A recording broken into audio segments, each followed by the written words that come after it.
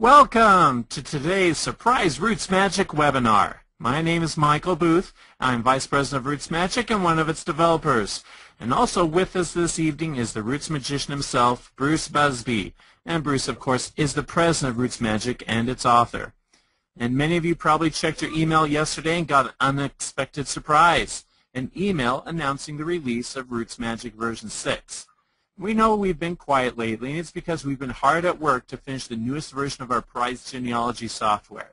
And tonight, you're going to be the first to see a public demonstration of its new features like online publishing, Find Everywhere, WebTags, CountyCheck Explorer, the new Editable timeline view, and more. And see for yourself why your Family Tree magazine named RootsMagic the best all-around genealogy program for both casual and serious genealogists. And in the spirit of today's season, of this holiday season, we'll also be giving some prizes out at the end to some lucky participants. First, we'd like to start with a poll. Okay, and we would like to know what new feature, before we demonstrate them to you, what new feature in RootsMagic 6 are you the most excited about? The online publishing, the editable timeline view, Find Everywhere, web tags, or another feature. And go ahead and click on your choice. Okay, and the results of the initial poll, 29% of you are most excited about the online publishing, 21% were most interested in the editable timeline view, 33% in the Find Everywhere feature, 10% in the web tags, and 7% in other. Very interesting. We'll run a similar poll at the end and see if, after seeing the demonstration, if any of your most exciting feature changes. And with that introduction, I'll turn the time over to Bruce. Hey, thanks for joining us. It seems like it's been a while since we've been able to meet together here in one of these webinars. So what I want to do is I just want to actually just jump right in. We're going to start with some of these features that we talked about, the CountyCheck Explorer, web tags, and so on. And I'm going to cover kind of the big main features because we've got a limited amount of time. But in the future, we are going to be doing individual webinars on each of these features. So we'll be able to go into a lot more detail on these individual features. Tonight is actually more of a kind of an overview to kind of get you a good feeling as to what is new in RootsMagic 6. Okay, I am going to start. First one I'm going to do is the CountyCheck Explorer. Now, back in RootsMagic 5, we released a feature called CountyCheck. And what CountyCheck did is when you went into a person's edit screen and you entered a fact for them, you entered a date and a place, if that county or state didn't happen to exist on the date you entered, RootsMagic would pop up a little screen and saying, oh, that didn't exist. And once you were in that screen, you could kind of do things like look up information online for that county or view an online map. Well, we had a lot of requests for the ability to actually just look up counties and see that information without having to actually go enter incorrect information just to get that tool to come. So what we've done is we created a new feature under the Tools menu, and it's called CountyCheck Explorer. And what this does is this gives you access into that CountyCheck database without having to go enter incorrect information. So if I were to go into the CountyCheck Explorer, I can just come up and I just type in a county or a state or a country. Now remember, this actually works for the US, Canada, Australia, and the UK. I'm going to go ahead and enter a county. I'll enter Bernalillo, B-E-R-N-A-L-I-L-L-O, New Mexico. And I can abbreviate, do whatever I want on that. And it's going to give me the different results. So it's going to give me Bernalillo County, New Mexico, United States, and it's also going to give me New Mexico as well. Now, when I highlight either of these, it's going to give me the information over here on the right for that county or that state or whatever it is I'm highlighting. So, for example, if I select Bernalillo County, it's going to give me that information, and I can go get online information or go to the online maps at the Newberry Library, the historical county maps. Same thing for New Mexico. If I select New Mexico, I can see what New Mexico was known as, and I can see what New Mexico belonged to, the United States, and I can see what New Mexico contained. Okay, you can see there's a bunch of things. New Mexico, it's according to this, between 1863, January 28th and February 24th of 1863, it actually contained a county called Arizona County. Anyways, I'm going to go ahead and I'm going to click on this online info button for New Mexico. Now when I do that, what RootsMagic's going to do is it's going to take me to the Family Search Wiki page for New Mexico. And as I go through there, I can find out information about New Mexico. I can see some historical information about each of the individual counties, extinct or renamed counties. There's that Arizona County that we saw in the RootsMagic CountyCheck. Okay, I can see information about research tools and external links for New Mexico as well. Okay, let's say I happen to instead choose Bernalillo County. When I do that online information, it's going to take me to the Family Search Wiki page for Bernalillo County, New Mexico. And again, I have similar information for Bernalillo County as well.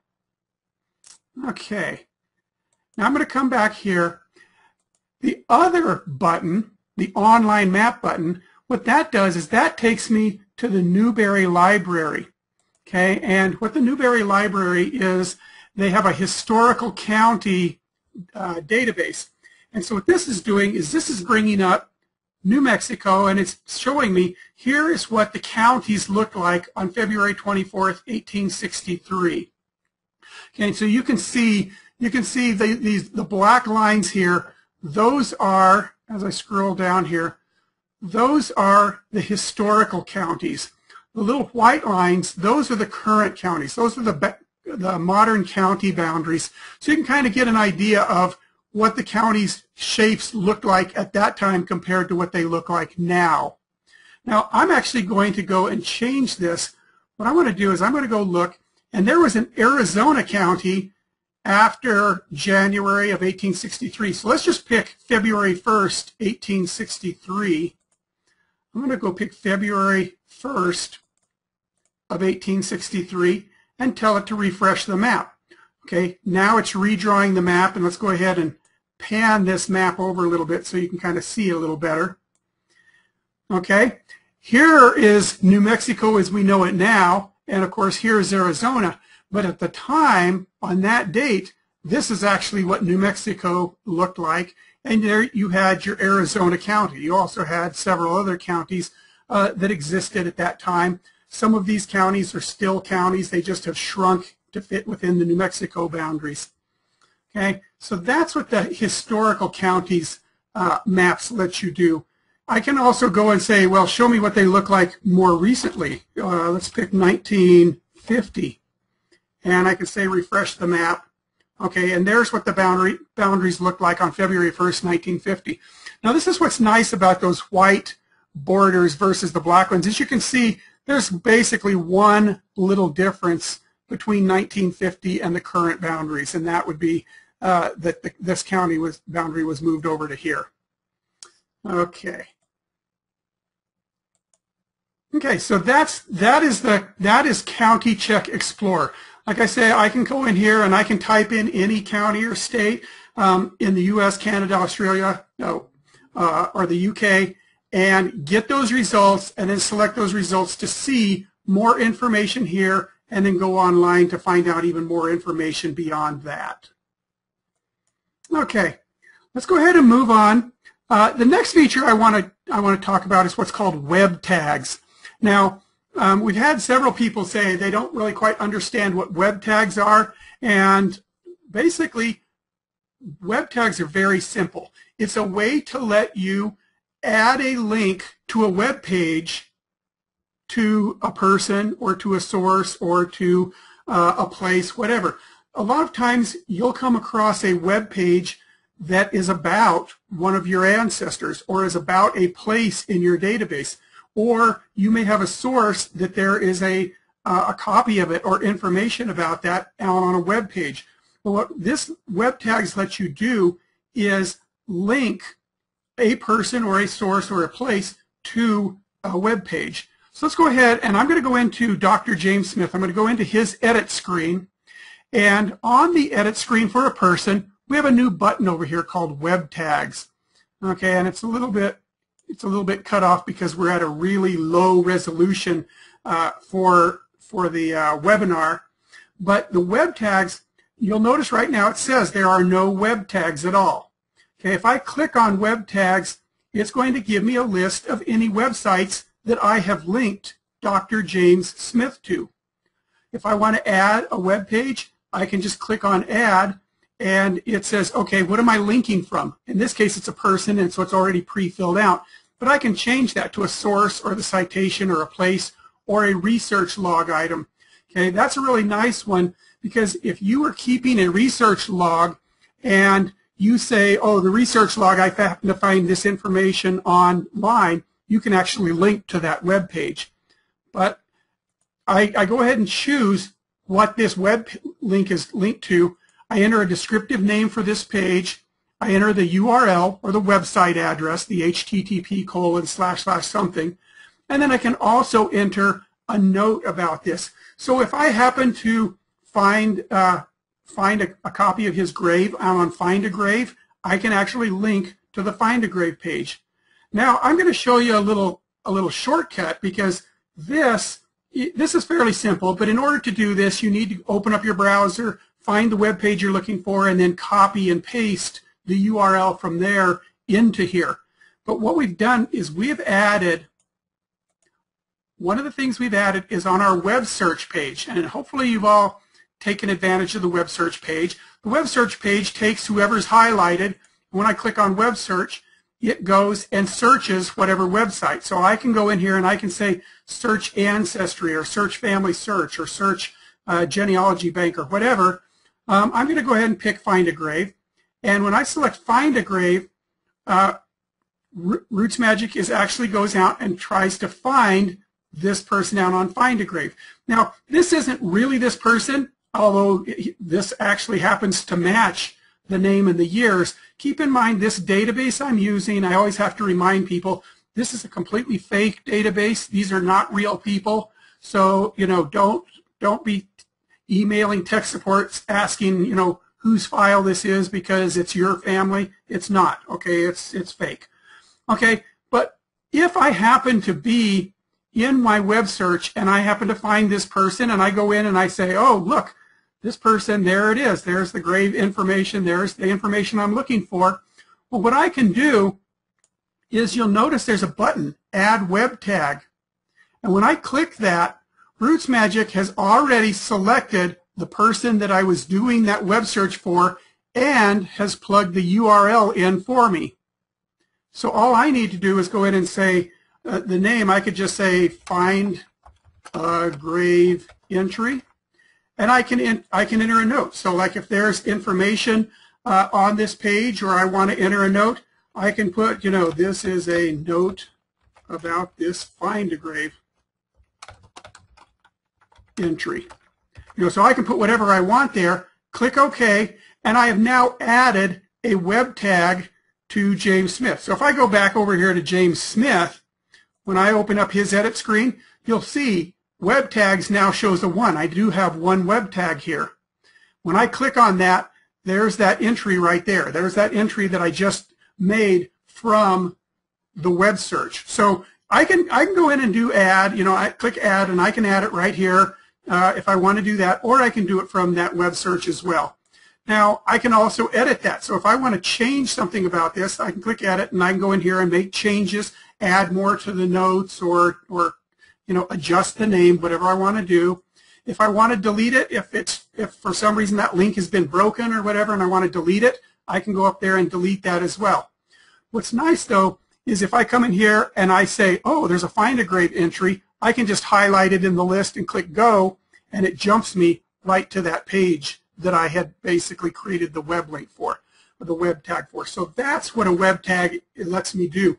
And it's not limited, I'm not limited to just doing that, as I said, with people. So if I'm working on a person, I have a web tag there.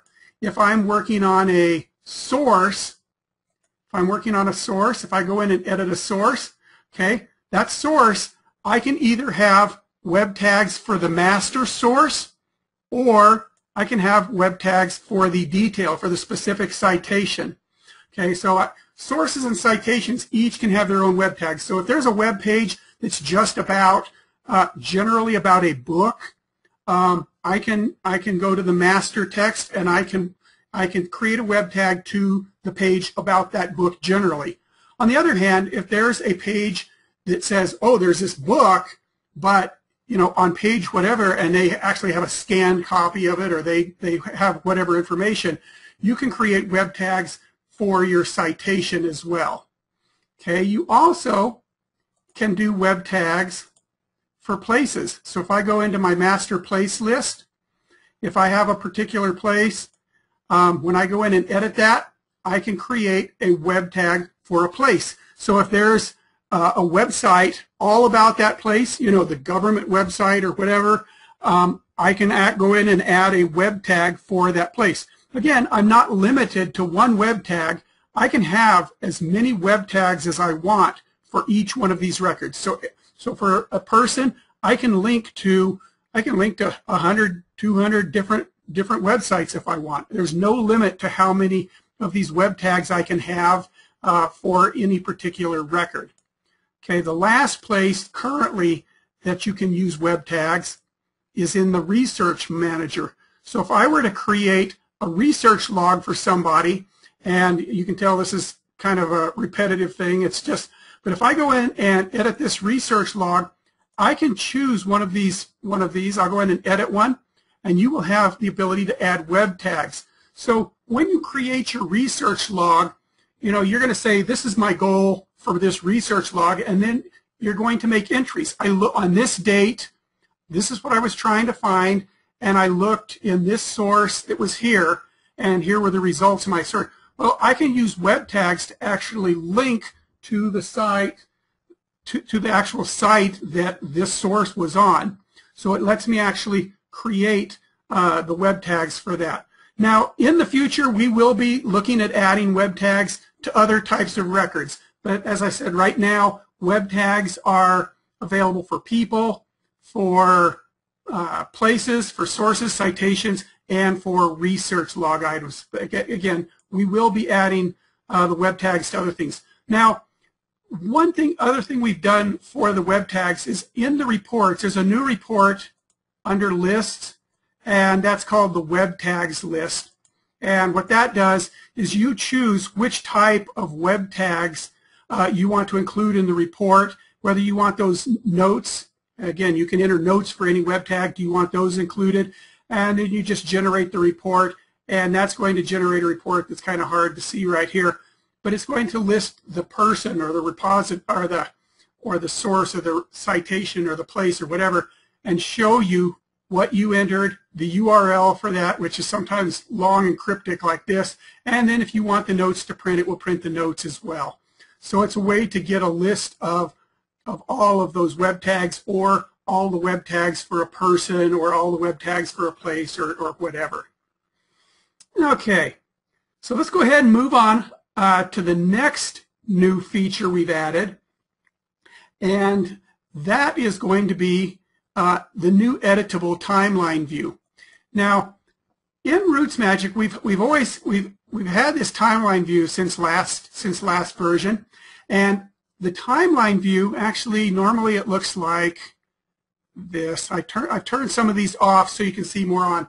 This is what the timeline view looked like basically in version 5. You had your graphical timeline, and then you had this part from here down. You had the list of events, which were events in this person's lifetime, which were in bold, and the birth, marriage, and death events for their siblings, their parents, their spouses, and their children.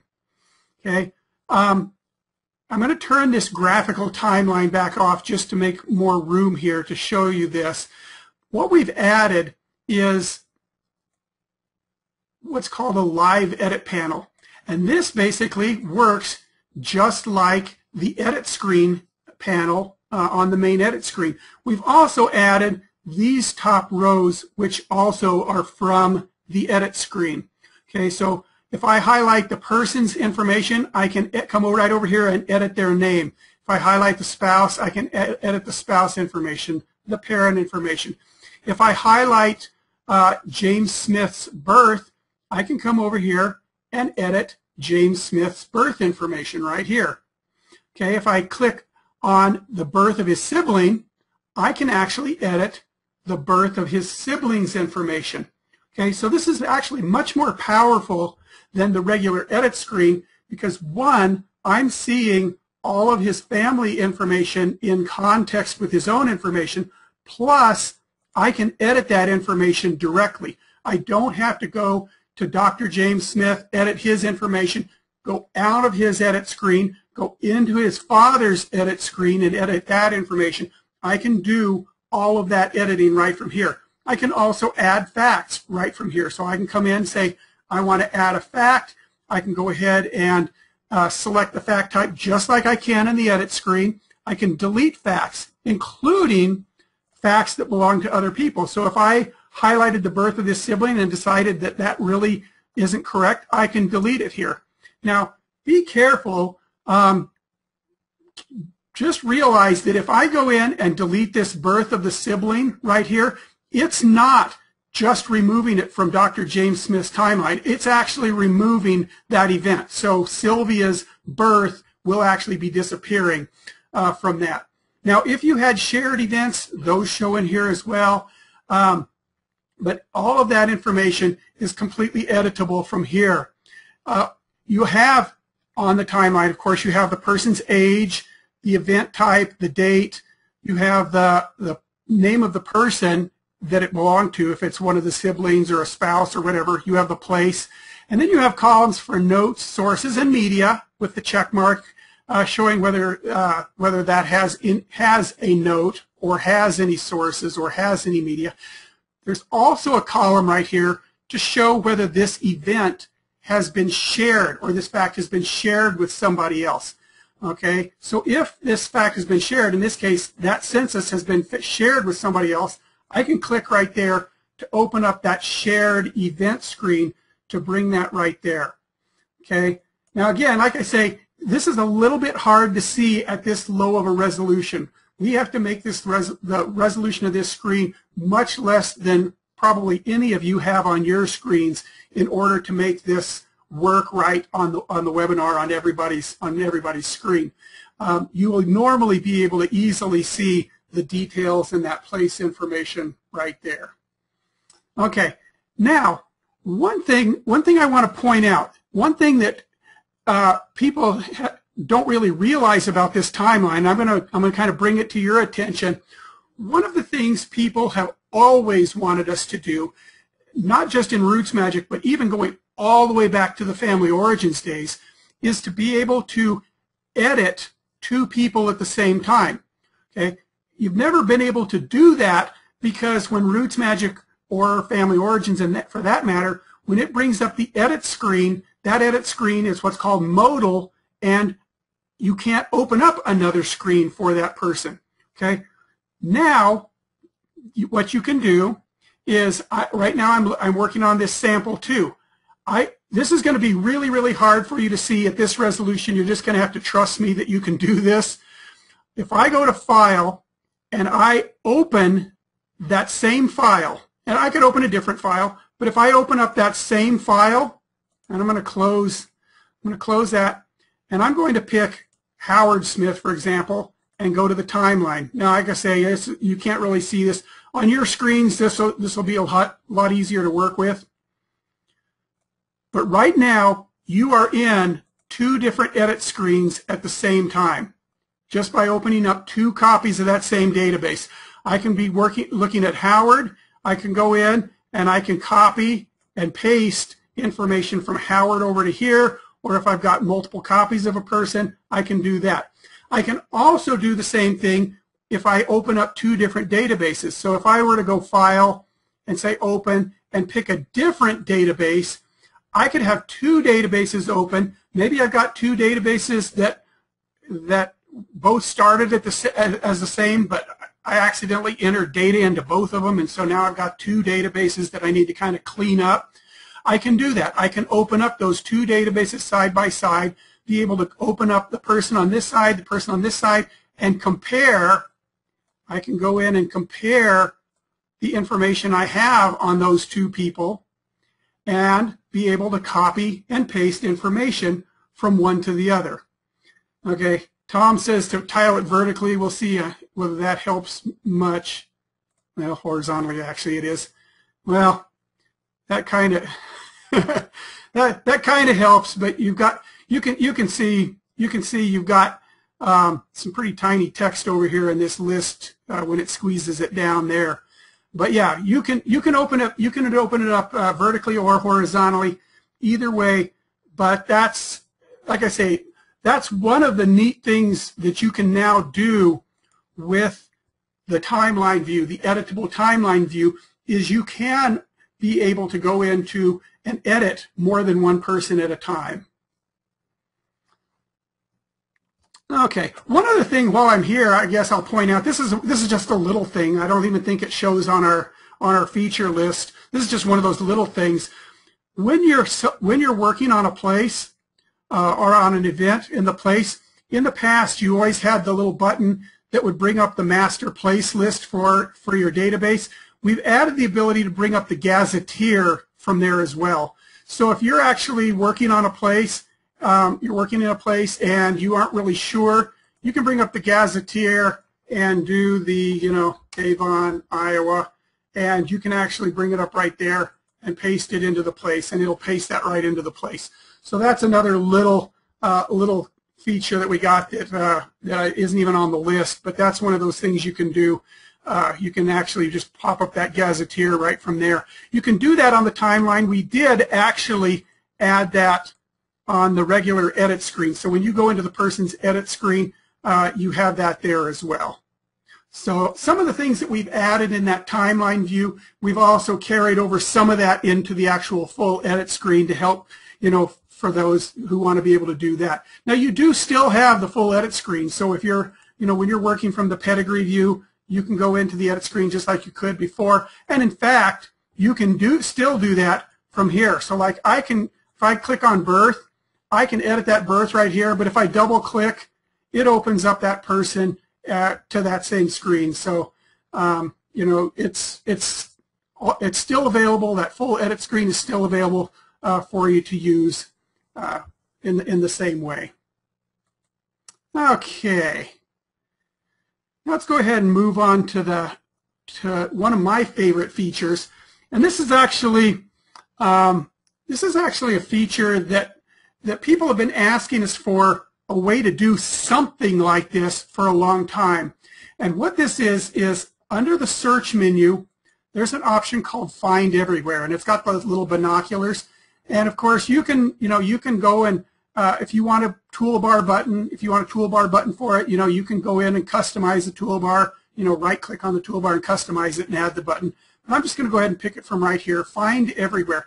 Now, in the past, you had the ability to search for a person, and that would bring up a list of all the people, and you could do things like find, where you could select people, find everybody whose birth date contains this and whose surname contains that and whatever. But the end result is it still only found people. It found people based on different kinds of data, but it still found people.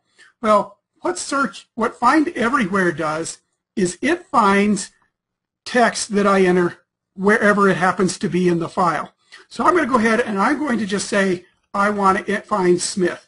Now, I can enter an individual word, or I can enter a phrase in here, and when I click OK, RootsMagic is going to find all the records that have that word or have that phrase. Now, if I want all the records that have two different words, but they aren't right next to each other, I don't want to put them both right here because RootsMagic is going to be looking for them together. But I could put Smith and, Disneyland. And that's going to find every record in the file that has Smith and Disneyland in it, that have both of them. Or I can say Smith or Disneyland, and it's going to find every record that has either Smith or Disneyland or both. Okay, I'm just going to do a simple one right here. I'm going to do Smith. Oh, one other thing. If you want it to match the case, in other words, if I wanted it to only find Smith where that first letter is lowercase like that, I could tell it to match case. I rarely match case, but if you want to, you'll have the option to do that. Okay, so I'm going to tell it to search for Smith, and here's my results. And let me size this down a little bit. What RootsMagic has done is it has given me a list of everything in the file that has Smith in it. And it's going to show me the results, and it's going to highlight in red whatever word I was looking for, in this case Smith. So these are all the people that have the word Smith. And of course, in this case, most of them, it's their name. And that's why it shows that Hiram Smith Mills, it's his name. As I scroll on down, you'll see some where some people have two names, a regular name and an alternate name. Some people, it may have there may be one of their notes. In this case, Howard Smith Sr., his birth note has the word Smith in it. And so it's telling me it's a birth note. Okay. Now, you'll notice that the little link for each result, each search result, is highlighted.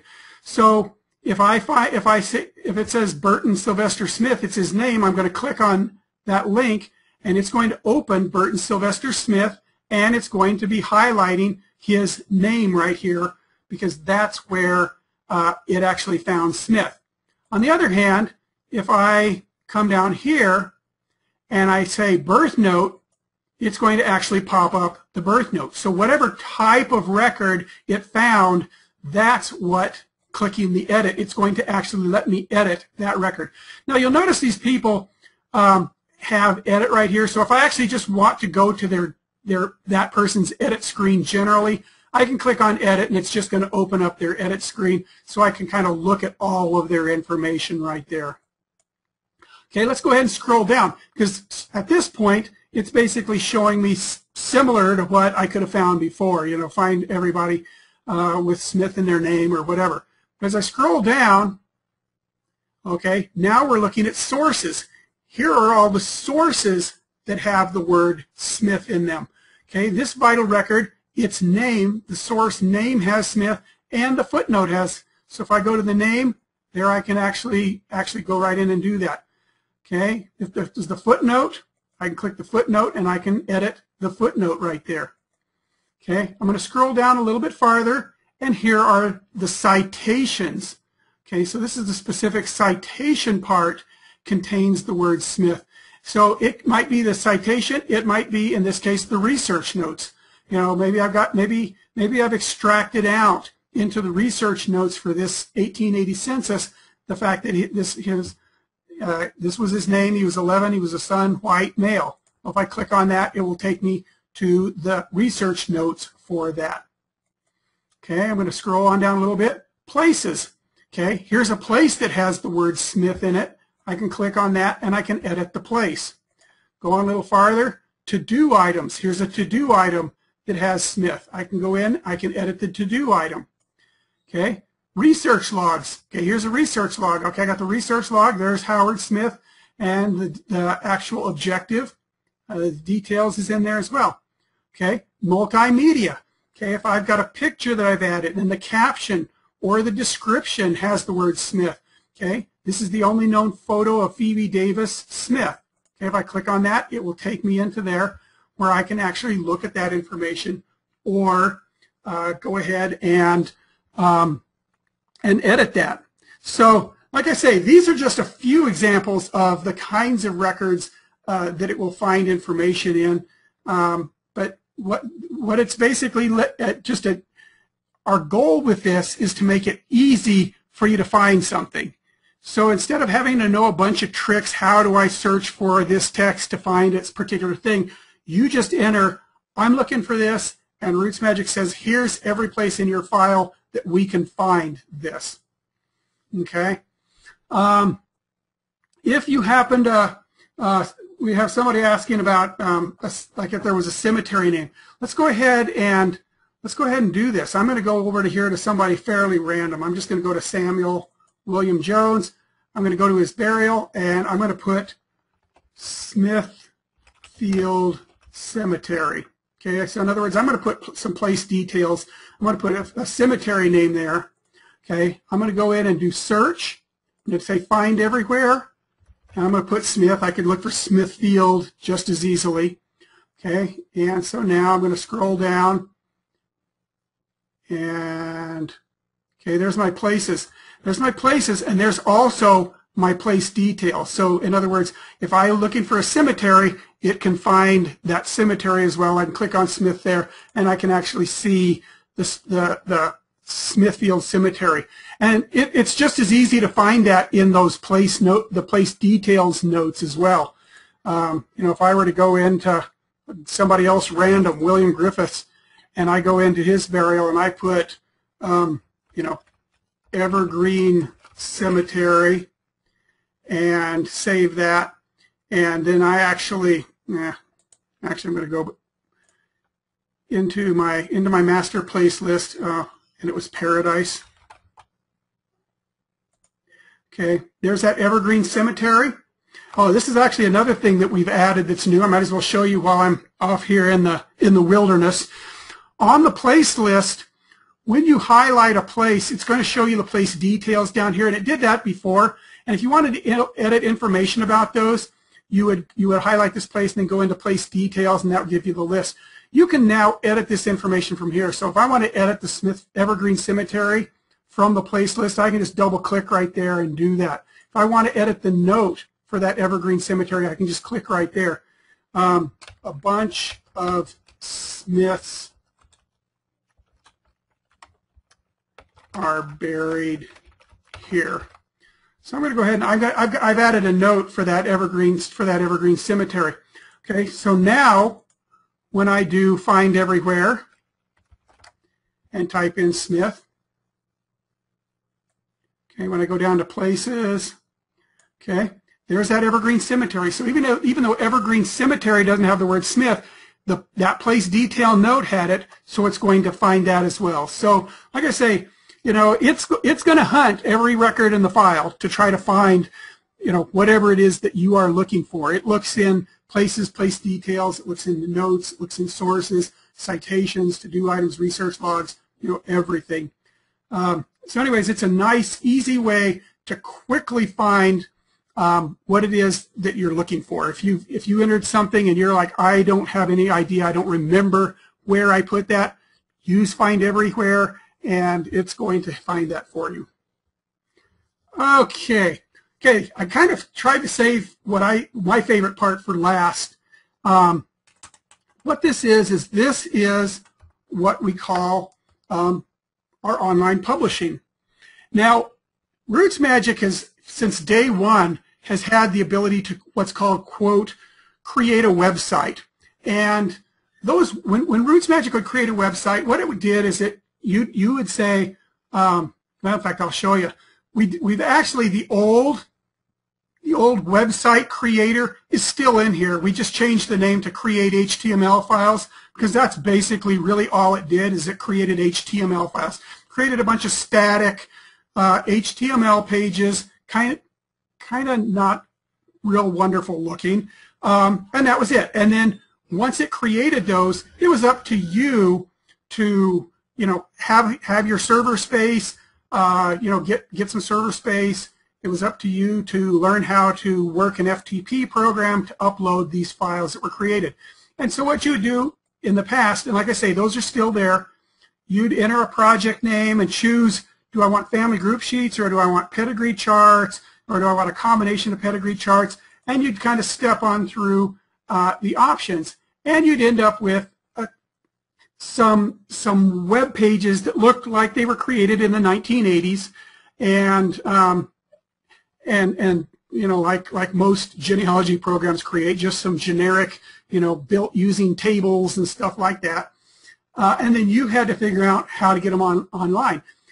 What we wanted to do was we wanted to make it easy for our users to be able to share their family information with their family and to be able to choose what information they wanted to share and be able to put it up online where they could say, hey family, here's our family, you know, go take a look at it. And so what we did is we added a publish online option. And I'm just going to go ahead and step through that. This is just a wizard, and you have two options when you first start. One is publish my information online, and the other one is manage my my.rootsmagic.com account. Okay, one of the new features that we've added in with RootsMagic is a site to be able to host the websites or that you're going to create, the published websites that you're going to create. Okay, and that site is called my.rootsmagic.com. And so you can create your own account, and you have to do it through RootsMagic. You don't do it up on the website. You have to have RootsMagic, and you use RootsMagic, and you can go on and you can create an account. So if I were to click on manage that, if I already have created it, I can enter my login and my password. If I haven't created an account yet, I can come right here and say I want to create an account, and I enter my desired username, my desired password, and my email address. And that email address is only used if we need to contact you about your site for some reason. It's not for advertising. It doesn't go to subscribe you to a newsletter or anything. It's only for us to be able to contact you about your site if there's a problem or an issue. Now, when you pick your desired username, that's going to become part of your website URL or your website address. So if I were to enter my desired username as Bruce, just B-R-U-C-E, then my website, when it's created, is going to be my.rootsmagic.com/Bruce. Okay. Now, of course, if somebody else has already used that username, you don't get to use it. Okay. So the first person to pick a particular username gets to use that. Okay. So that's how you can manage your account. What I want to do is I actually want to publish my information online. So I'm going to go ahead and click Publish Online, and I'm going to enter a project name for the information I want to publish. Now, this name, all this is basically being used for is to let me have a folder on my hard drive. I can choose a project folder, which is this whole first part, and the project name lets me choose this part. And all this is doing is saying, where on your hard drive, where on your computer do you want us to create the files that we're going to publish online for you? Okay, so you can use your last name, you can use temp, you can use whatever you want. This project name is not the same as your username, so you can use whatever name you want right here.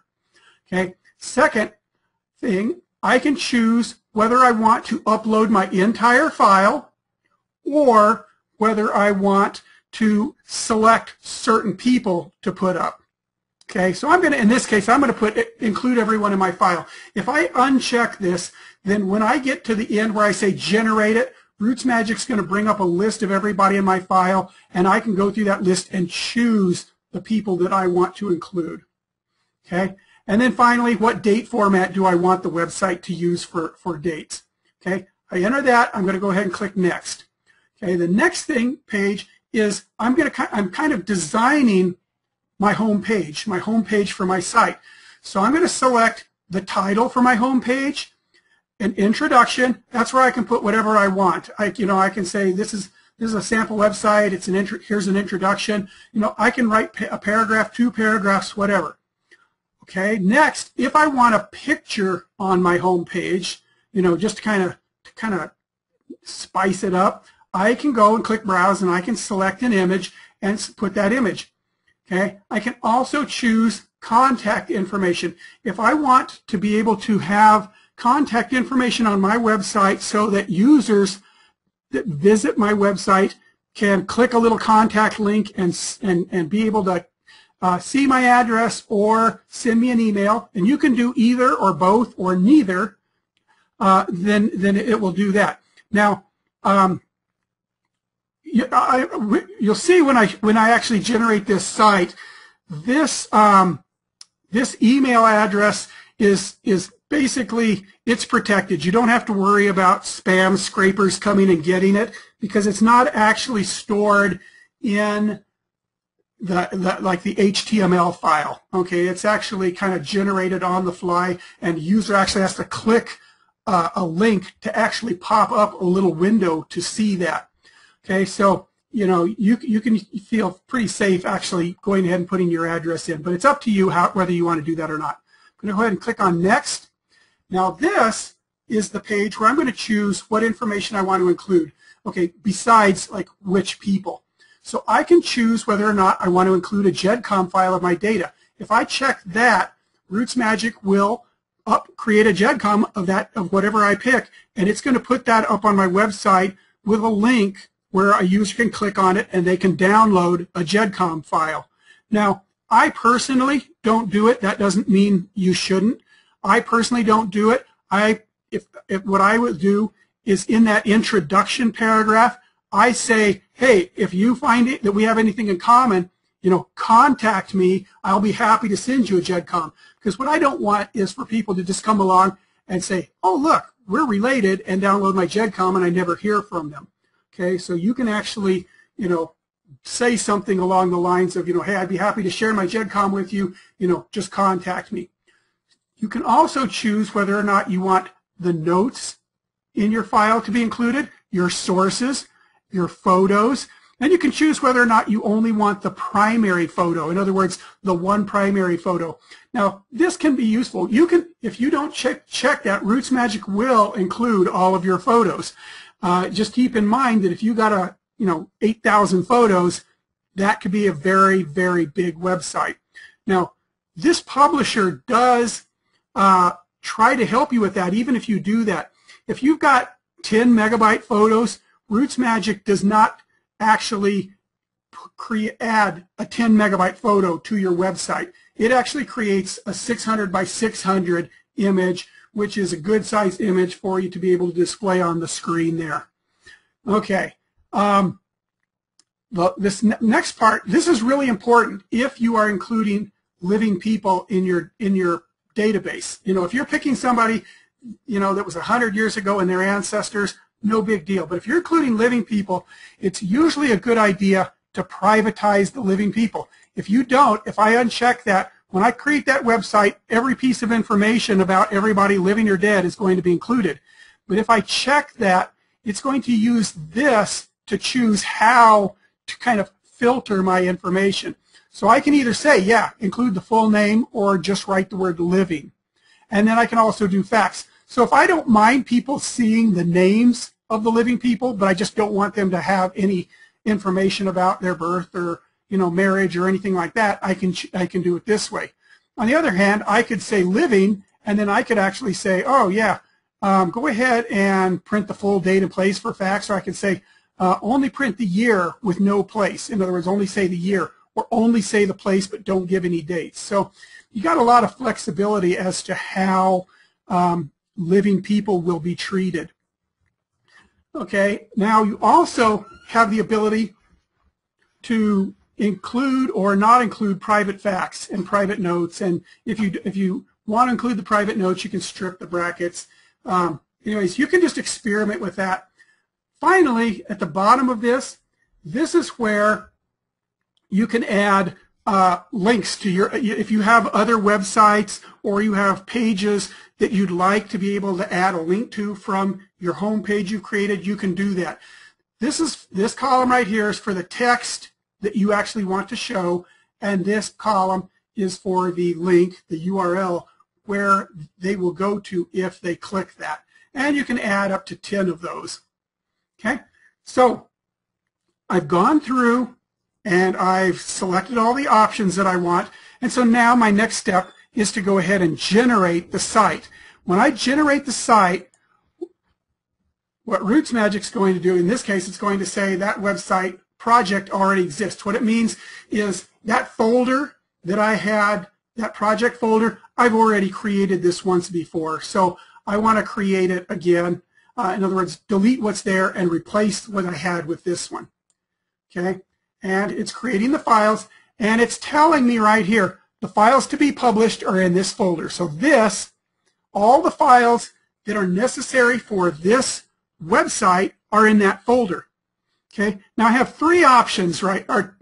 It shows two options. There's actually three options. One option is just to click cancel and take the files that are in that folder and upload them to my own server. Okay, these websites, although they're dynamic, in other words, although they actually generate the pages as they go, they are purely, completely self-contained. They do not require a database engine or anything like that to be installed on your server. If you happen to have Dropbox, you can take these files and drop these files in your public Dropbox folder, and it'll work just as well as it does, you know, on our site or whatever. Now, our site, the my.rootsmagic.com, does have a size limit.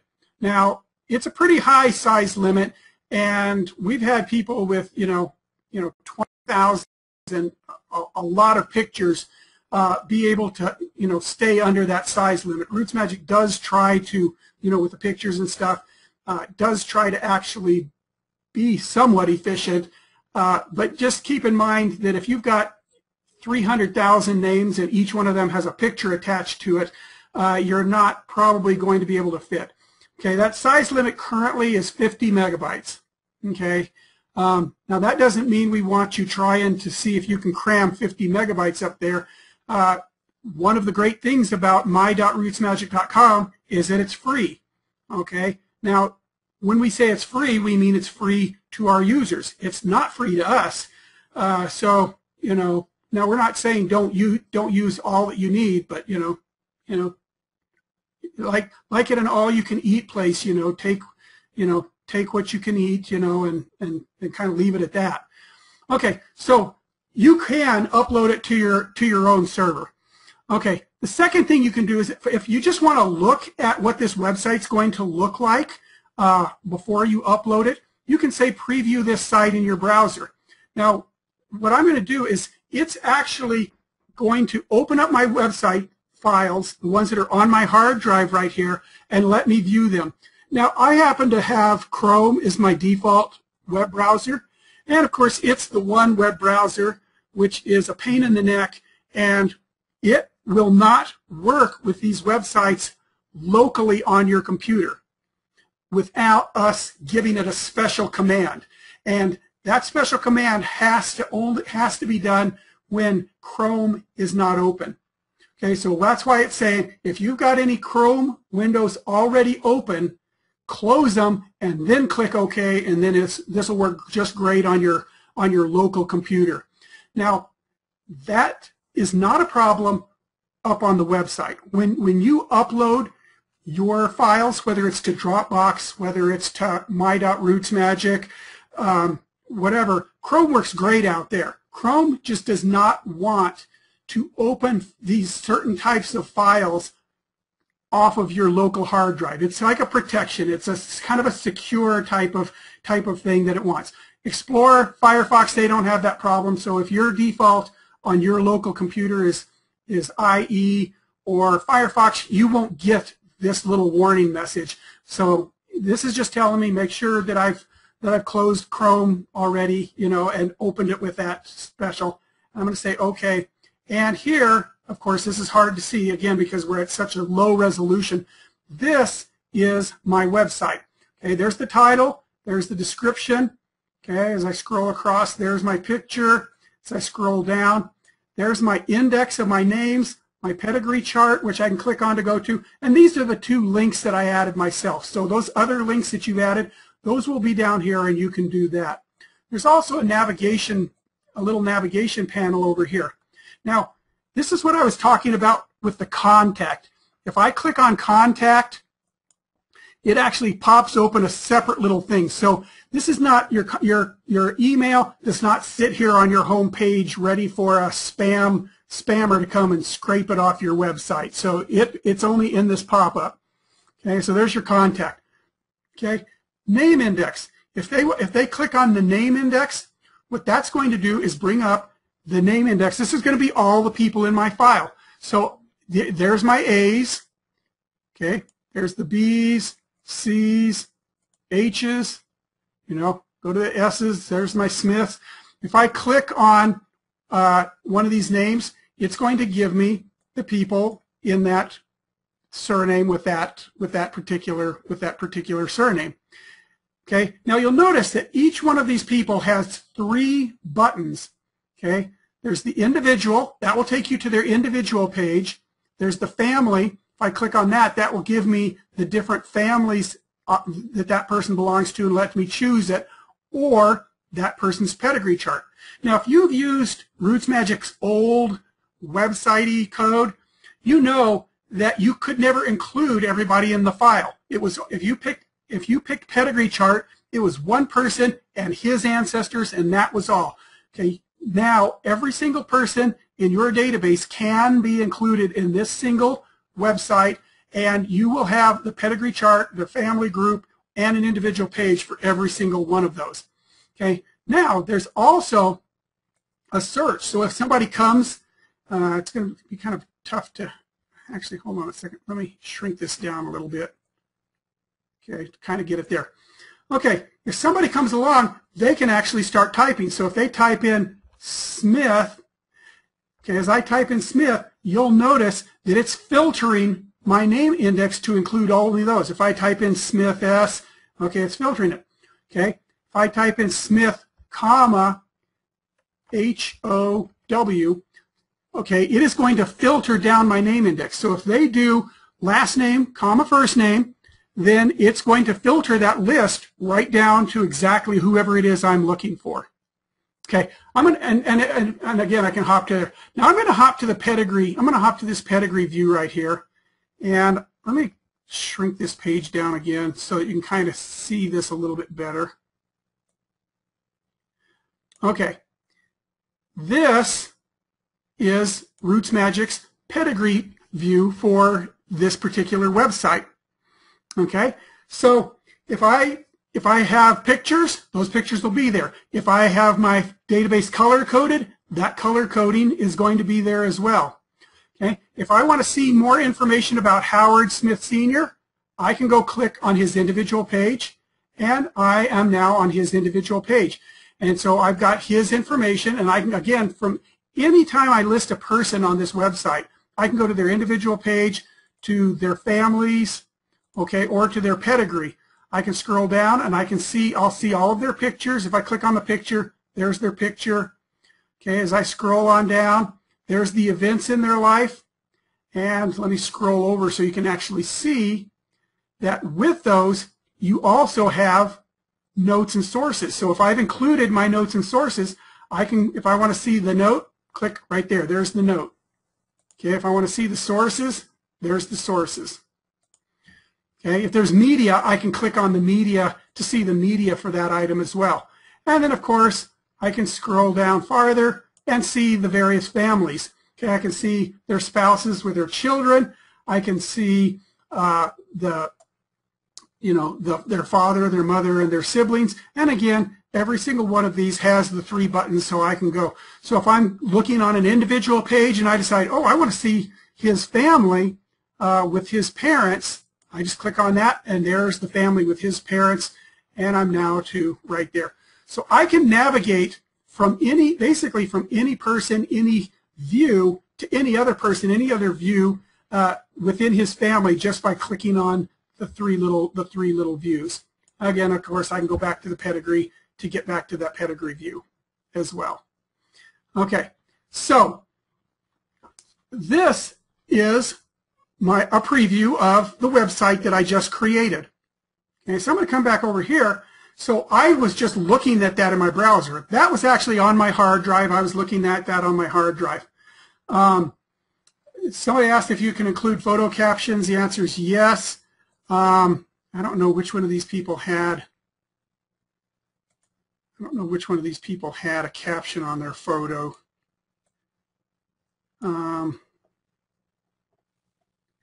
I know at least one of these people had a caption. You can do it. I just don't remember off the top of my head which of these people in that file I actually had a caption on their photo. But yes, it will show you the caption. Okay, so like I said, I've shown you how to preview it in your browser. I've also shown you how to see where your file is so that you can go and upload it to your own server or to your Dropbox folder or whatever. Now finally, I'm going to show you the actual being able to publish it to my RootsMagic.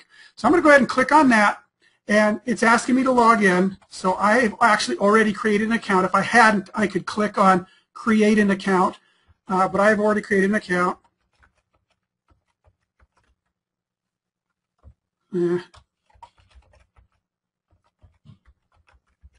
Okay, and I can enter the password and click login. If you want to, if you're not really sure on your password, you can always click that and it'll show you your password. It won't hide it like that. So I'm going to go ahead and log in.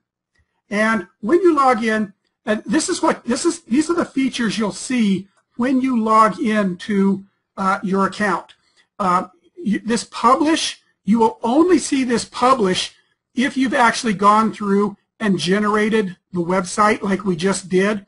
If I actually go into the to that option to manage my account, I won't see this publish. There's several reasons for that. One is, one is because at this point the program doesn't necessarily know whether you may have gone in and actually deleted the site you had published on your hard drive. So in this case, it knows that it's there, so it knows where it is.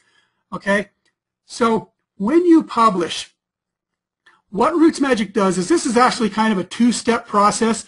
What we're trying to do is we wanted to speed this up so that if you had a fairly big website, you didn't have to sit there online, with this connected online for 30 minutes while the program uploaded individual little files and processed them and put them up on the site. So when you click publish, what RootsMagic does is it just takes the whole site and just blasts it up, and then the server starts to actually do the processing. It starts to kind of put things where they belong. So when I click publish, it does not automatically instantly show up on your website, but that's what this second option for is check site status. It'll actually, you can click that and it will show you what percentage per complete your site is. Now if your site happens to have 20,000 names, that actual processing can take a little while, but you can go in and check on it. You can also do some of these other things, and I'll come back to them in a second. Right now, I'm just going to publish the site. So I click publish.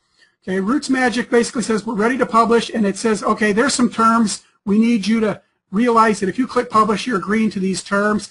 Those terms, you can look at them. Basically, it's a bunch of legalese but pretty much just says that we have permission, we being RootsMagic, have permission to show your site, okay, because you still own your data. We do not claim any ownership over anything you upload. Okay, anything you upload, you can go in and, as you can see, you can go in and delete it anytime you want. Okay, we're not trying to collect data to sell to people. We're not trying to collect data. We're not even really, we're not actually even, promoting your site. You're basically putting your site up, and then you're going to tell the people that you want to know about it. Okay, so that's what that is. Okay, I'm going to go ahead and click publish, and it's going to upload the site, and now my site has been uploaded. Okay, that my entire site now has been uploaded. It may take a little longer than that if you have a huge site. So I could, if I wanted to, if I just want to go to bed, I can click finished, and I can just let it do its thing, and when I wake up in the morning, everything will be done. Or I can return to the account options, and I can check site status. So when I click on that, it's saying my website, which isn't huge, is 60% done. Okay, and I can just be nosy, and I can just keep clicking on it. It's 83% done. If you've got a huge website, this is going to be very frustrating to you, so don't just keep sitting here doing it. Okay, my website is now complete. Okay, so in other words, I now have my website is up and there. Now, if I decide I don't want that website up there, I can click on delete the current site, and it'll say, are you sure? And that website will be gone. Okay, your account will still be alive. In other words, my Bruce account up on my.rootsmagic will still be there, but all the files on that site will be gone. On the other hand, if I don't want my Bruce account anymore, I can click delete account, and that will not only delete all the files, but it will actually delete that Bruce account. So if I ever try later to log in as Bruce using my login and password, it's not going to be able to do it because it's not there anymore. Change password. If I want to change the password, that's how I can do that. And if I want to change the email address that's associated with it, I can do that. And again, this is just the address that we can contact you with about your website, and it's not shared with anybody else. And it's not the same as whatever email address you put as your contact on your website. So if you have like an email address that you kind of use for yourself that you want to be contacted at, that can be different from the email address you put as a contact on your website. Okay, so I'm going to go ahead and close this because my website is now up there, and I'm going to go into my browser, and I'm going to go to my.rootsmagic.com/Bruce. Okay, there's the one I just created, and there's my website. We actually already saw this in my local browser when I looked at it locally, but now it's online. Okay, and it works exactly the same. So you'll get to see kind of the performance here. This is the performance that you'll find with these websites online. So if I click on pedigree, okay, there's my pedigree chart. I'm going to shrink this down a little bit so you can kind of see it there. Okay, if I go and I click on an individual page, there's my individual page. Okay, if I go and click back on a pedigree for him, there's a pedigree. You also have the little navigation, so if I want to go back down to Howard's child, I can click on it and it takes me down. I can go up and down, so I can navigate. So this would also be different from other static websites you may have seen with pedigree charts where it's just a bunch of 4-generation charts and you click on it and it changes the whole 4-generation chart. This actually lets you do that as you're moving down. Okay, you notice when I clicked on the down arrow, it took me back to my normal starting person, but I don't have to do that. If I click on the little plus, it will show me the other children, so I can actually navigate down the list to any of the children. So if I want to go down to Elizabeth, I can go down to her. So I can actually go up and down and pick who it is that I actually want to go down. So that's an overview of the online publishing. Now I'm seeing a few questions here. One question: to change your site data, do you overwrite by republishing or do you delete it first and then put up the new data? Okay, I recommend when you want to overwrite your site, if what you're doing, if the site is pretty much exactly the same, it's just you've changed some data, you can go ahead and just re-upload it.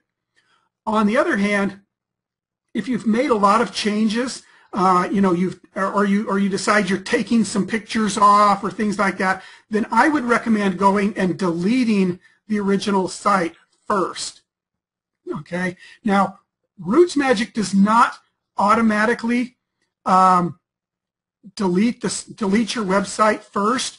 The reason for that is because on some really large websites, that delete can actually take quite a while to actually perform. And so if we were to delete it on some of those really large websites, you would say delete, and you might have to wait a half hour before you could get around to actually re-uploading the site. And so if you're going to if you're making a bunch of huge changes, go ahead and delete it. You know, if you just want to do kind of a general cleanup on your site, go ahead and delete it. But if you're basically just replacing the site with pretty much the same site, just with newer data, I wouldn't worry about going through the delete. I would just go ahead and re-upload upload it. Okay, question: can you password protect the site? No, you can't. Will your page be public or private? Okay, your page will basically be public in that anybody who knows about it can get to it. On the other hand, we are not indexing your site, and so we are not going to have some index that says, you know, lets people search your site. So the only people who will know about your site will be the people you tell about your site. let's see. Is my.rootsmagic.com indexed by Google, Bing, or Yahoo? Currently, no, they are not. Okay, and can Google spiders find it? No.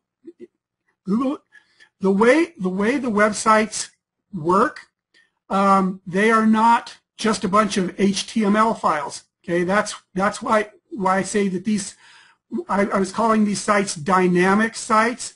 In other words, dynamic sites mean that I can actually select people and which one am I specifically going to go to. These pages are actually generated from kind of a database-y type of structure.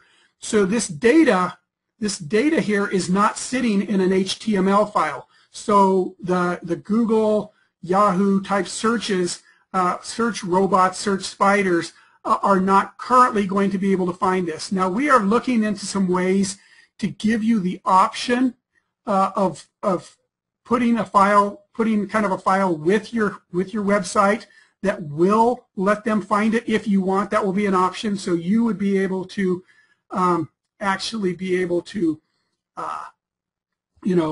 decide whether or not you want your website to be indexable or not. But right now, your site is not indexable. So if you, like I say, currently the only people who are really going to see your website are going to be the people you share it with. So the only people who would know that my website was at my.rootsmagic.com/Bruce are going to be the people I tell it to, or of course anybody who watches this webinar now.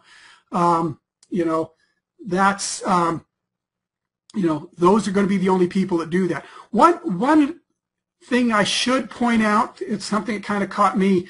You do need to realize that this URL is going to be case sensitive.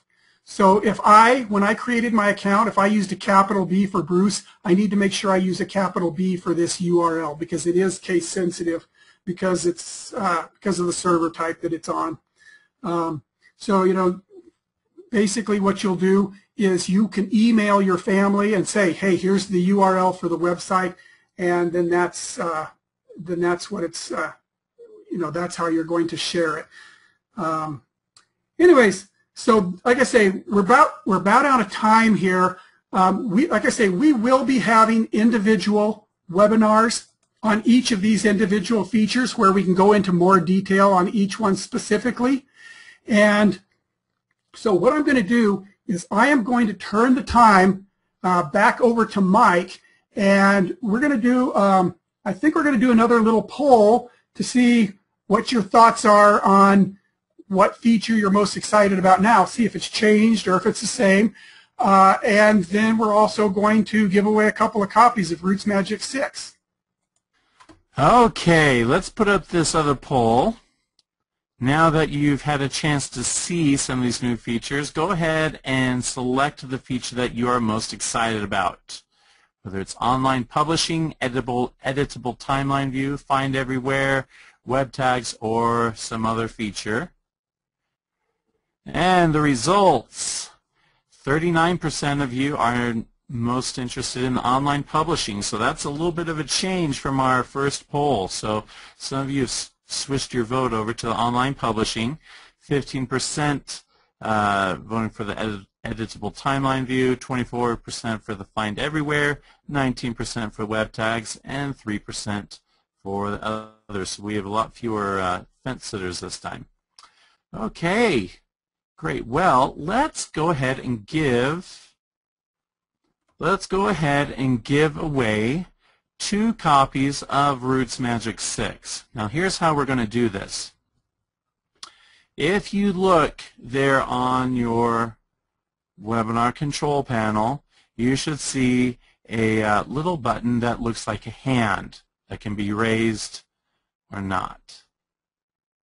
Let's see, let's go ahead and do the 20th hand raise. Okay, so I'm going to count down from 5. And when we get to 0, press the raise your hand button and the 20th person will get a copy of RootsMagic 6. So, are you ready? 5, 4, 3, 2, 1, go. Okay, so Stephen Petty. So Stephen, you are our first winner, and you'll receive your RootsMagic 6 key in just a few minutes.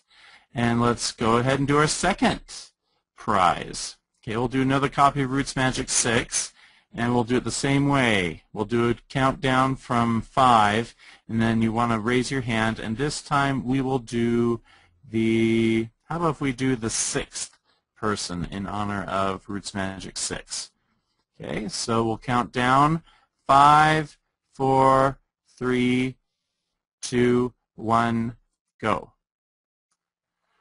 And the 6th person is Walt Williams. Okay, so congratulations, Stephen and Walt. You should get your registration keys in just a few minutes. And for everyone else, thank you so much for joining us this evening with what's new in RootsMagic 6. Like Bruce said, we're going to be scheduling some more webinars going over these new features in more detail. And we hope to see you there. Thanks.